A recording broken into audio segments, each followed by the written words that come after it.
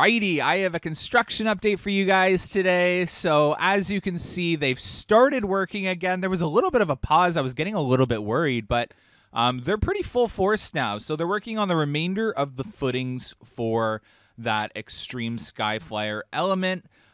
In my opinion, it's going to be one of the better elements on the ride, or at least I think it's going to be one of the better elements on the ride.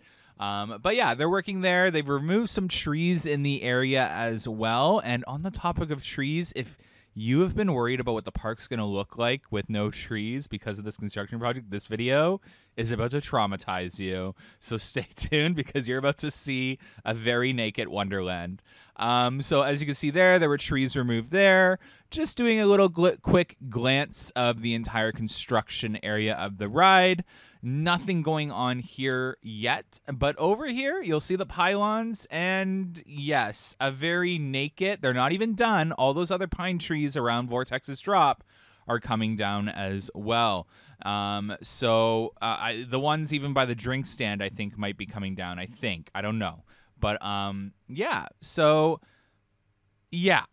It's a lot to take in, honestly. Even when we were when we were talking about it in our Discord server, it was definitely a lot of people were kind of, a little upset, especially some of the older people who have been around Wonderland for a while. It's truly upsetting to see what kind of made the mountain look a lot better, especially with so many flaws because of its age, that, it kind of helped hide some of those flaws. So now it's going to look really weird, but what I wanted to talk to you guys about is don't be so worried.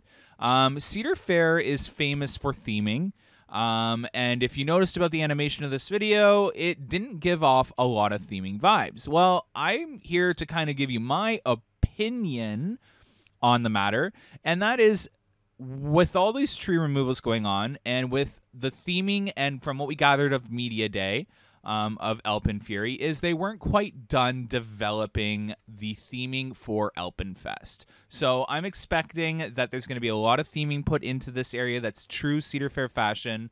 So don't panic. A lot of trees are leaving, but I expect it's to make way for buildings, theming, set pieces, new trees, which unfortunately won't be as tall, but there'll be some new trees as well. So don't fret. It's for other things as well. It just looks really weird to us right now because we haven't been given an animation with all of the details. Anyways, that's it for a construction update right now. I know they seem short. Wonderland has asked me to film the construction site only for my YouTube channel.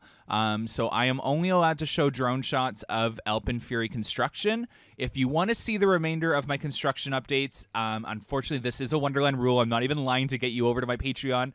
I am allowed to do full construction updates and more of my opinions on Patreon. There is a more detailed construction update on my Patreon uploading today. So yeah, anyways, thanks so much for watching, guys. Head over to Patreon if you want to see more. Have a good one. Bye.